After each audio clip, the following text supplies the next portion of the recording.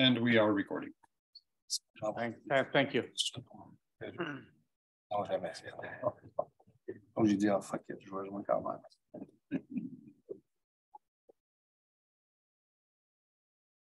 Ladies and gentlemen, welcome to the 4th Digital Transformation in Government Conference on the Friday, the 16th of June. We are fortunate now to have Dr. John Halligan. He's from the University of Canberra, Australia, okay? And he's going to be talking about exploring the relationship between digital era governance and public administration. John is the Emeritus Professor of Public Administration and Governance, Faculty of Business, Government and Law at the University of Canberra. Research interests are comparative public management and governance, particularly in the Anglophone countries. I know Canada's not an Anglophone country, but it's okay. Anglophone countries, okay, Australia, Canada, New Zealand, and the United Kingdom. His major current project is the development of a digital government and transformation with a focus, getting old here, on the digital and comparative perspectives. Select books with colleagues, policy and advice on the Westminster tradition. He's got a raft of books. I really recommend that you read his profile on the conference site. Now, without further ado, we're absolutely delighted to have somebody from the public administration side present, as well as from the technology-oriented side as well, because this is what's going to make the difference with respect to the implementation of digital transformation. So without further ado, I would turn everything over to John. Thank you very much.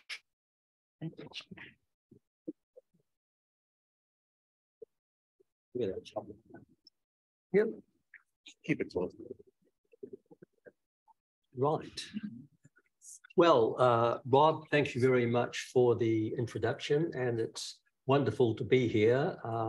Unfortunately, I haven't encountered very much of the event simply because I'd already planned a visit to Ottawa to conduct interviews with participants in digital government.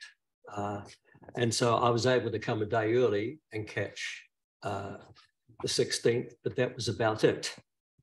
I should note that en route, I discovered that my disk by which I was transferring my PowerPoint was no longer function. So I've had to do a new one. So if it is a little scrappy in places, that is because it was redone under pressure. But it won't be quite as elegant as I would have hoped. I did start off with a bit of colour to brighten things up, but the system seemed to be taking over and doing things I didn't want. So I'm afraid it peters out very early on. So sorry about the monotony of what you're about to receive. So the purpose is, well, my purpose is partly blocked out here, Bob. Oh, sorry, here just a second. Yeah.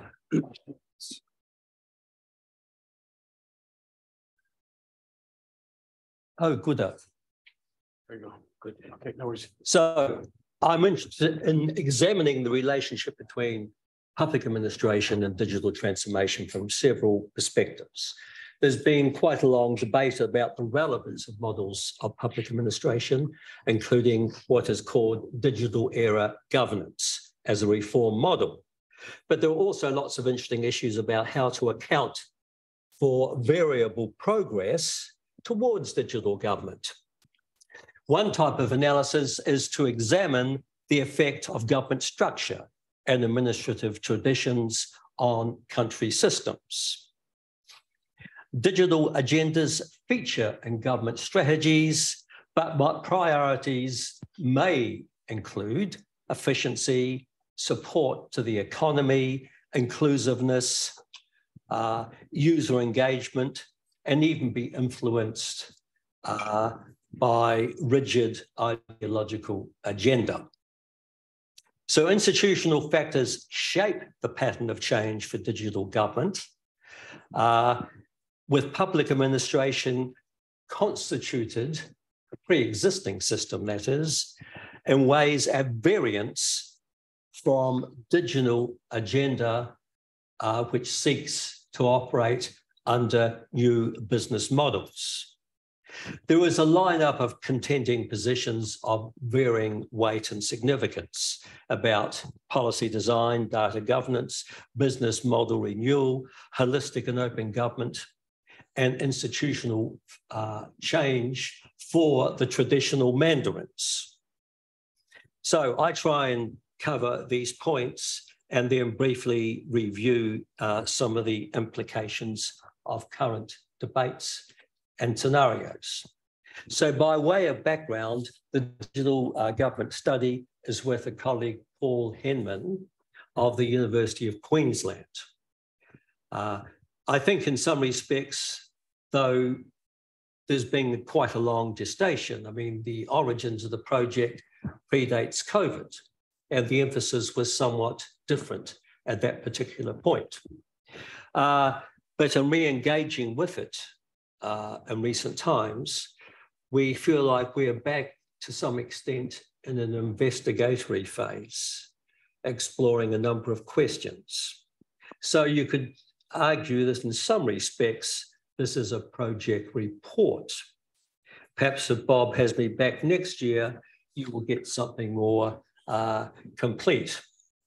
So we're seeking to, at this point, learn from participants in digital government through interviews to come in 4 systems. So Canada proceeds next week. I've already been to the UK once this year and will return later. And I'll be going to NZ for the 2nd time. So what about this focus on Anglophone countries? You may wonder why the word Anglophone is being used, particularly given the cultural context of this country. It partly comes out of the comparative government literature, which talks about different sorts of traditions. And the term often used in the past, particularly by Europeans, was to brand the English and the associated countries as Anglo-Saxon. But that just seemed to be a bit narrow. So some people use the word Anglophone, which is less reflective of the nature of the country, more of the institutions which had long ago inherited from the UK.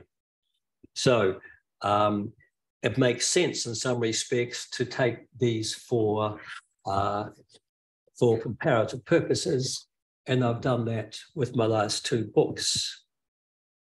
So now the thing about these countries is that, as with other countries internationally, early successes were reflected in high international rankings, which then dropped, either because they couldn't be sustained, that is what they were doing, the progress, or because more agile systems leapfrogged them.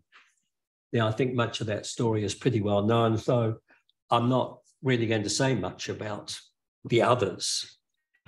For me, or for us, Paul and myself, we're more interested in looking at institutional questions, complexities, and digital public administration issues than the digital stars, as they might be called.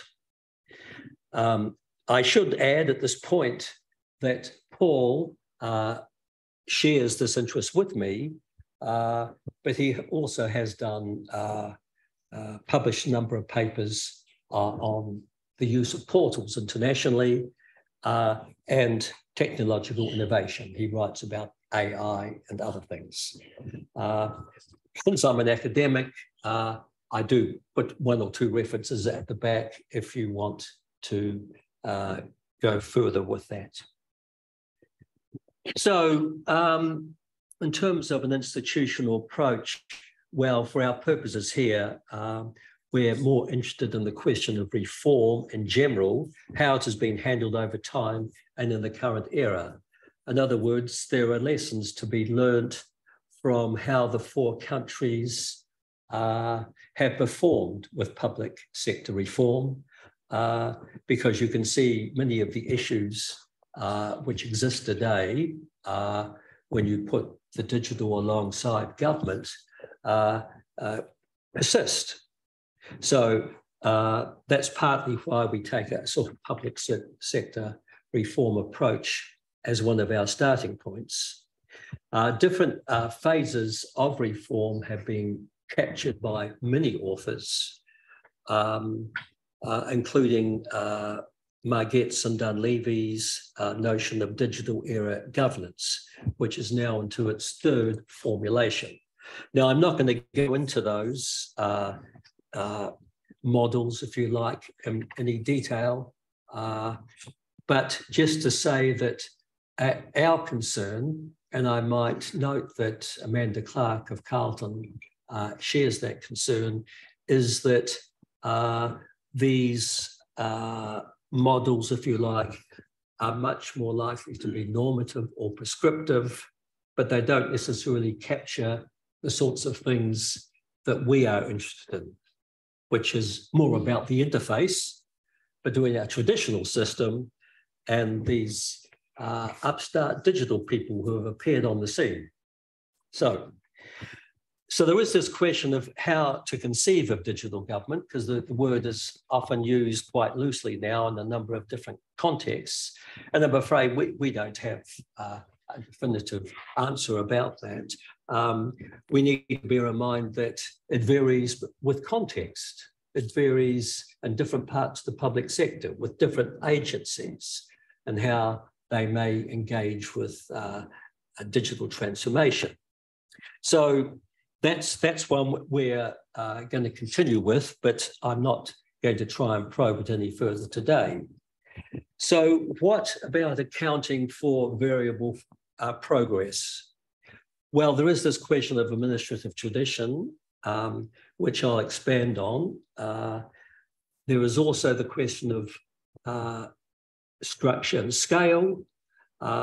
There's the dominance of mainstream public administration and machinery. And then there's this question of the distinctive nature of the Anglophone countries, which to a greater or lesser extent share some important features of relevance to this exercise. So the argument is that traditions of countries affect ability to change and innovate.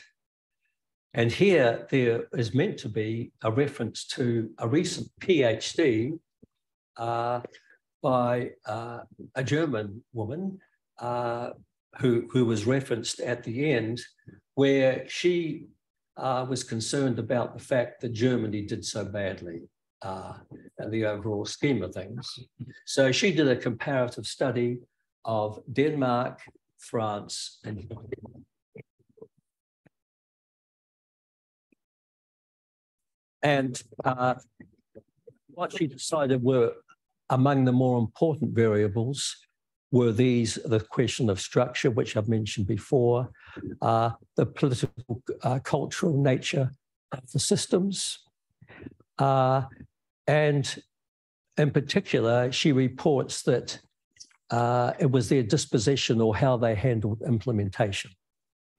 So in some other countries, the problem may lie at the top end, insofar as the traditional political elite is not necessarily very digital literate and likes to have people with other expertise on tap rather than necessarily embracing things.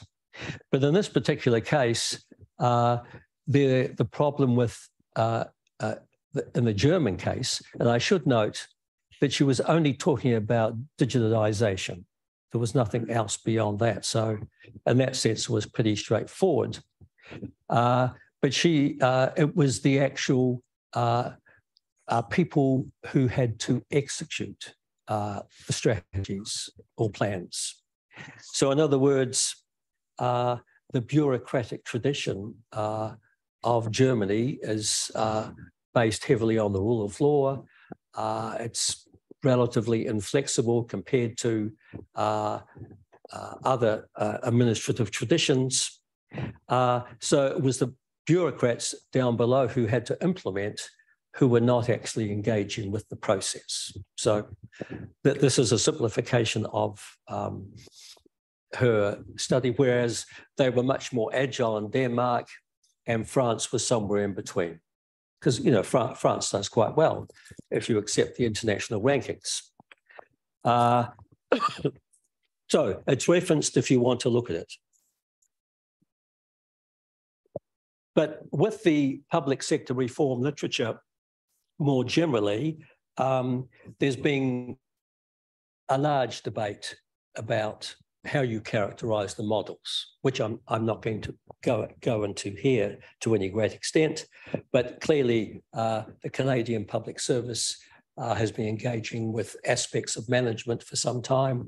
It has not gone for the rather more extreme manifestations of managerialism, which are apparent, have been apparent in the UK, Australia, and New Zealand, but nevertheless, it isn't the same game. But now it's accepted that hybridization has become a more significant way of characterizing the fact that different public sectors have become an admix of different reform models, if you like. So to this, we now add the digital model, if you like. So, so this is one way of approaching it. How does that relationship work? Well, finally, I seek to explain a little bit more about administrative traditions. I mean, sometimes the Anglophone ones are defined in terms of what they are not. That is, they're not based heavily on a rule of law approach, which is associated with more Weberian bureaucracy and that sort of thing, which you get in other countries in Europe. On the other hand, the nature of their system allows them to change and innovate. They've been more disposed towards public sector reform, even if they haven't always been that good at implementing it. But the fact that they've been good at public sector reform, initiating public sector reform, does not necessarily translate to the digital sphere. And you wouldn't necessarily want the worst aspects to translate anyway. So you can argue that to a greater or lesser extent, they favour instrumentalism and pragmatism. And this facilitates change and reform, and historically the embedding of managerialism, because as you all know, that Canada in many respects got into a management emphasis through Glasgow earlier than other countries. But then we have, and this is where I try and bring in some of the other countries, a different administrative tradition, which is the Nordic model. Now, on the one hand, they do encompass some of this rule of law thing, you know, the Germanic tradition, if you like. So that overlaps with European countries. On the other hand, the influence of managerialism has affinities with the Anglophone model. But in addition, a core element is the communitarian tradition, which is intrinsically Nordic. So Nordic writers have characterized their systems as being active, pragmatic reformers. So you can see in a number of respects who are a bit like the Anglophone tradition, but the mix is a bit different. And that certainly has contributed to their ability on the digital side. So, well, what about structure and scale? There are interesting implications of different structures if we take it at the level of federal and unitary systems of government. Though we shouldn't just assume that a unitary system is automatically centralised. Certainly one or two Nordic countries have been quite decentralised, but the power of the centre can be mobilised if it starts to lose too much control. Now, you'll be familiar with the fact that federal functions inter alia encompass strong policy or national policy role, regulatory functions and delivery. But subnational systems have stronger delivery role, and they may have quite powerful directive capacity, particularly with regard to local government. It varies. Now, one thing about, of course, the two federal systems is that there are two important levels, I think, for our purposes, because it's split between, the digital government is split between the centre and the provincial state level.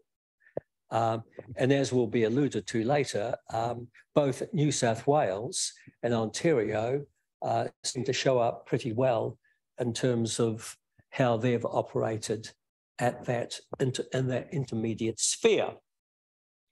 Now, small unitary systems show up well in international rankings, and they may, of course, also incorporate local government. On the other hand, the other extreme, the UK's large scale and organisational complexity is reflected in the most elaborate machinery centred on the Cabinet Office and involving multiple bodies. And I think I provide detail later. Now, there are a range of other contextual factors which we might want to take into account. There's still this question about what are the key objectives. Well, as has been mentioned by others, there's always a strategic focus. On the other hand, the agendas are often overly ambitious. We had a minister who subsequently disgraced himself, but he was pronouncing we were going to be the best, this is Australia, best in the world, and we were going to be up there with Denmark. There was a little more context on that later. But operationally, too often it's been efficiency.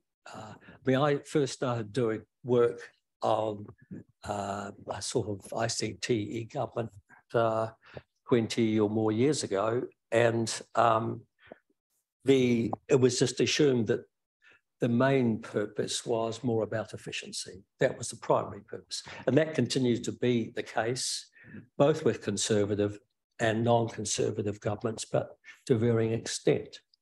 There's also this question of how much it's linked to a digital economy agenda. That has been also an important dimension at different points in time in several of the countries. Now, one can understand that's an important dimension. There is a question of to what extent it detracts from digital change at the level of the public service. Other questions are the degree of central capacity and digital skill deficits. Well, I guess everyone's been moving rapidly on trying to lift skills through programs for public servants in general. On the other hand, we don't hear so much about what skill development is occurring with leadership. So to what extent have they managed to increase digital literacy? So there are also some other interesting side questions about the role of supranational organisations. OECD is an important reference point. Other rankings are significant as well. And certainly a number of individual agencies in these countries have special relationships, say, with part of OECD.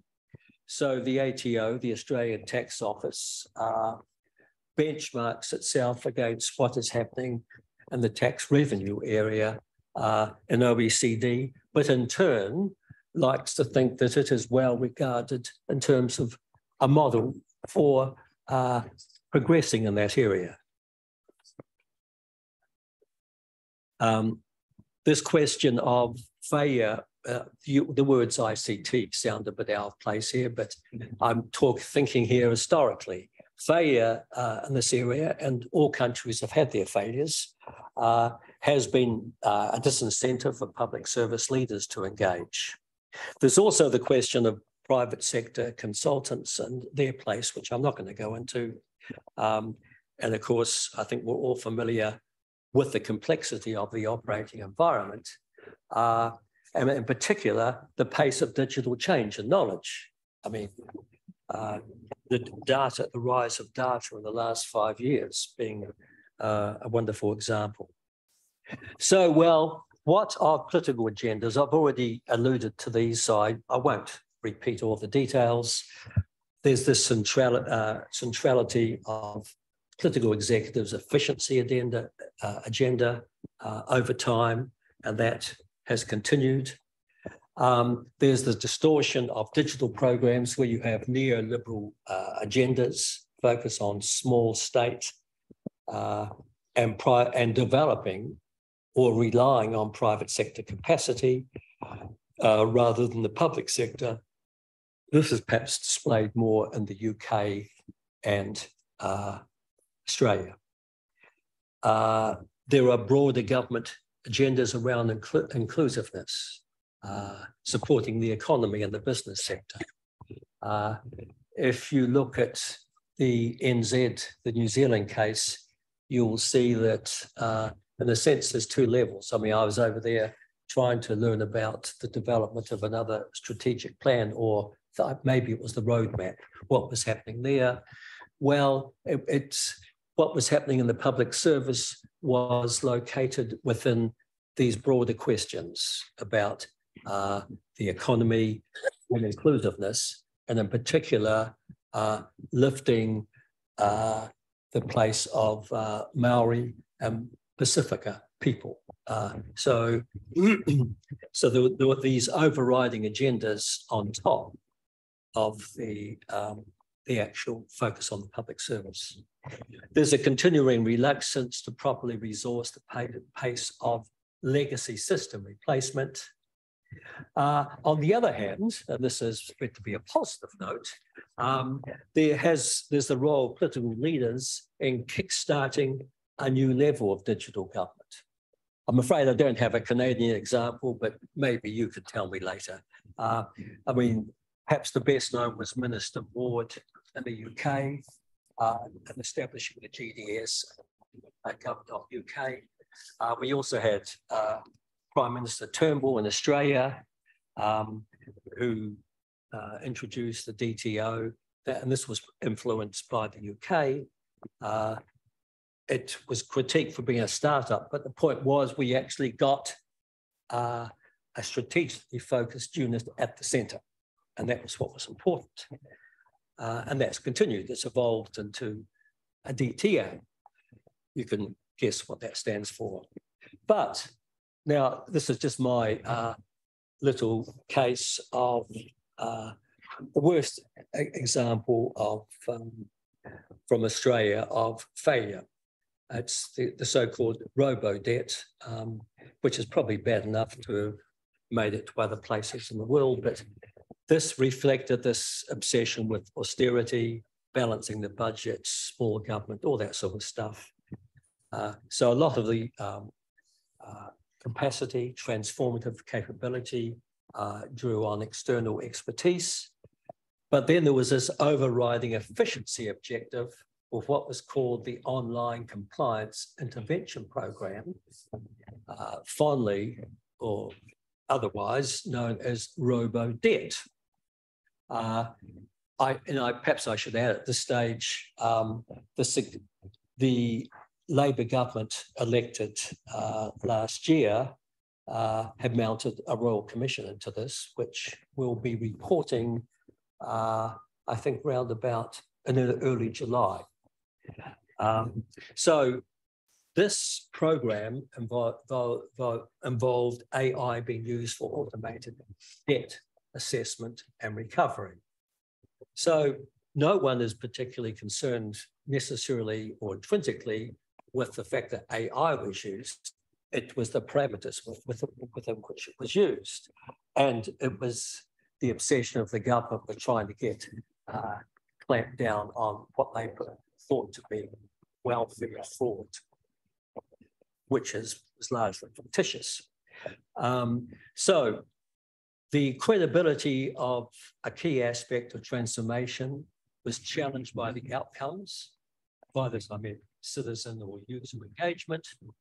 The government ignored citizen protestation about what it was doing to them because they were landed with debt which they couldn't pay. There were official inquiries and other advice about the scheme's illegality and process failure over 4 years before it was terminated.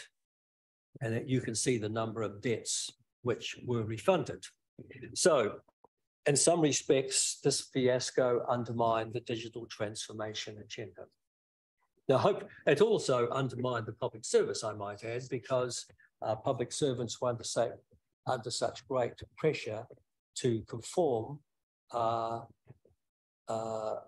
that in this respect and a whole range of other areas, there was illegal activity and corrupt practices. But as the new Public Service Commissioner commented recently, it did something to the soul of the public service because of what was the pressure that public servants were put under. Okay, so this is just, I guess, a somewhat simplistic attempt to engage with some comparative data about the 4 systems. So I've got our four targets, plus I've included New South Wales and Ontario because of the last line. So you get the portals listed there. The New Zealand one is partial, but it's interesting because it's public-private thing. I should note at this point that this most of that data comes from a recently released report into MyGov called an infrastructure audit. It was released several months ago. And this is really meant to lift the game for Australia because we are regarded as being behind a number of respects. So it starts, I could have, of course, given you comparative data about stars, but this is just a sort of starting point. Now, Pierre Andrews, who may be known to some of you, has worked in Canada, in New Zealand, the state of New South Wales, and possibly other places as well. And that's given her an opportunity to develop a few comparative perspectives. So in terms of delivery or user X, she argues that New South Wales and Ontario are integrated systems. And of course, she does have a position on this. This, of course, is optimal from her point of view. On the other hand, the 2 unitary systems are still pretty decentralized. For whatever reason, certainly in the case of the United Kingdom, the big players jacked up against central intervention. There's a well-known story there.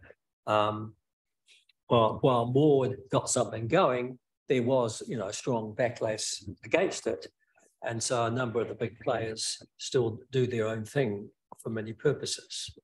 And according to Pierre's classification, Australia and Canada are partly integrated. I wish she was here because she could probably explain this better than I could. So, well, the data thing is interesting for how it has been worked through in practice.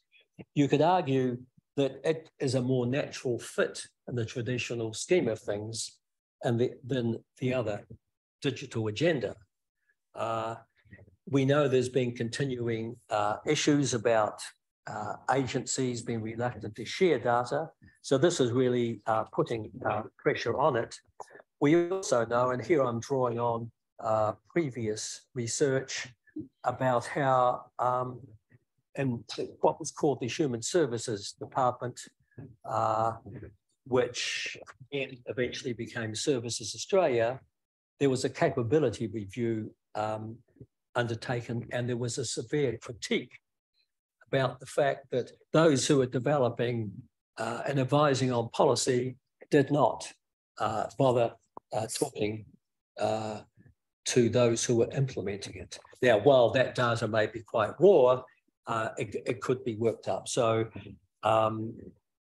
this was an intra-organisational failure, or so it was seen. One other interesting aspect is it's easier to mainstream the data thing, if you like, by installing an existing senior manager as data leader. So this has happened in a couple of cases. So you already have one of them, probably an economist, who's heading up the Stats Bureau. Well, okay, just make him the data leader. So that's an easy solution which fits in with traditional ways of doing things. So now these are just a few points about options. How are we going? Okay, yeah, right. Yeah. Options for what I've called the two cultures. Now this is a simplistic thing, but it bears in mind other comparisons in the past. So on the one hand, you have digital people, and quite starkly, the digital specialists have come up from a different place to the traditional public servants. Very often they've come from the private sector. And this question of how they coexist. There's also a question of to what extent they can aspire to be leaders. And certainly one of the people I spoke to in Whitehall begrudged the fact that there was no future. You know, the door was shut for people like herself. So, I mean, there are other ways of handling things. You can separate out functions. And well, I've already indicated you have, and it's quite appropriate to have service delivery agencies. But there is this question of lodging activities and specialised agencies. I've already alluded to the fact that skill development has become so central. But the interesting thing about the data is that it does link up with policy development in a way which the system understands. Now, there are a few other issues here. There's this coordination whole of government thing, which continues. There's the question of public service leaders must still report upwards or vertically. And that, of course, has been one of the problems historically. As the Manzoni, the chief operating officer of the UK Civil Service, said a few years ago, well, you can talk about the vertical and the horizontal axis, and all the trendy stuff says we must coordinate, collaborate, of course, break down the silos, but we're still operating vertically. End of story. So we have to see how that's going to work through. And I've already alluded to the fact that the experience might be quite different depending on the type of agency, whether it's a delivery agency or not, etc. So I'll move through this quickly because I want to leave a little time for questions at the end. Here is the example of the elaborate machinery which exists in the UK.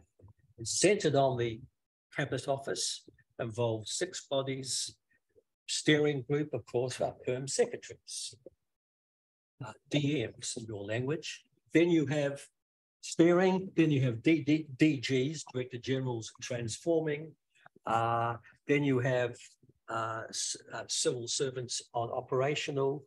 You finally get a D&D board, but they're of permanent secretaries.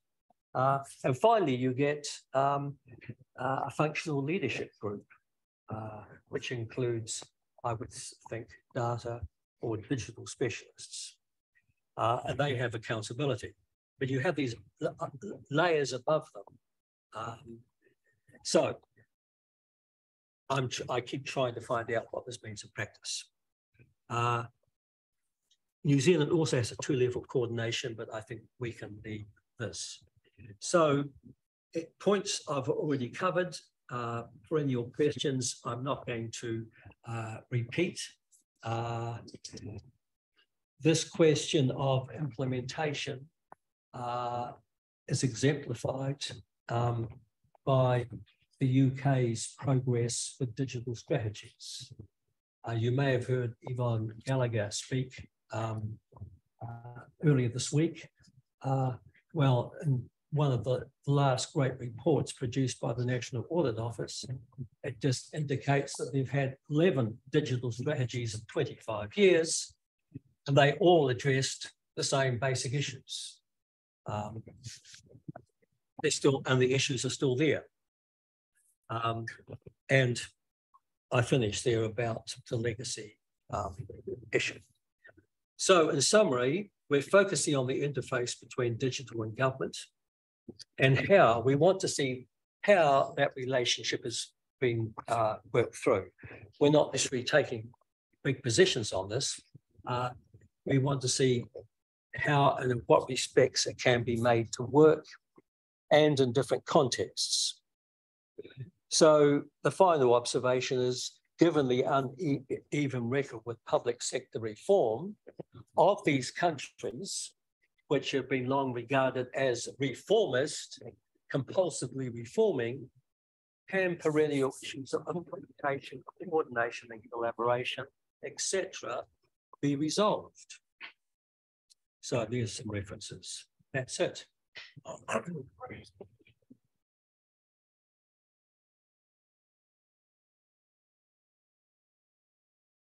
Very much. Now, start for some questions. Great, thank you.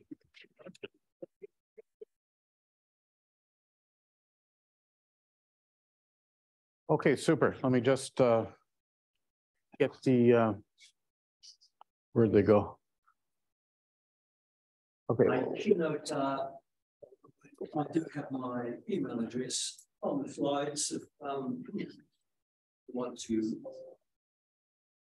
tell me of your own observations or critique that is there. Well, when I'm in Canberra, I always think I call it Ottawa South and vice versa. You know what I mean? Canberra North, you know what I mean? Here in Ottawa, it's just amazing how similar they are. And then you get into the rivalry between Sydney and Melbourne and sort of Montreal, Toronto all over again. You know, this sort of thing. It's we have so many similarities. We can learn a great deal. So I'm opening the floor to questions. I don't see anything from the virtual world. Please. Hi, we're actually meeting next week, so I will pick your brain and provide my thoughts at that point. But I was wondering now if you could share a little bit about how you think public trust feeds into the capacity for digital government transformation, in that, you know, the public service is there to serve the public. What do public trust have on that? Sorry, I just didn't quite get the last sentence. Given that public service is there to serve the public, yes, what role does public trust then have in the ability of government to undergo digital transformation? I think it's become increasingly more important. And certainly under the last government, the neoliberal conservative government, trust plunged greatly. It went down like that. And it started to pick up again. So there's been much greater, and this is in part because of corrupt practices. But in Australia, I mean, there's been much more consciousness of this, and the Prime Minister's department, you know, has started conducting surveys. And that will continue to be so. I think there's still some ambivalence about people's experience, online experience, and in part, this infrastructure audit, which I think in many respects is a great report, is trying to address these sorts of issues. Look forward to catching up. Please. You mentioned international rankings a few times. I know where we are in Canada, and the conference was opened by our chief information officer. Yes. And want to understand that Canada is falling behind. So from a comparative historical perspective, is that really the case? I didn't. Where's Canada with respect to e-government? Oh, I haven't been looking at it. Okay, no, sorry, go ahead. No, I wouldn't use the word e-government any longer, though. I mean, I think e-government is favoured more by the United Nations UN report, and that may in part be because they're trying to encompass a much broader. I mean, Canada's down from what it was in the best years, and the best years were some time ago.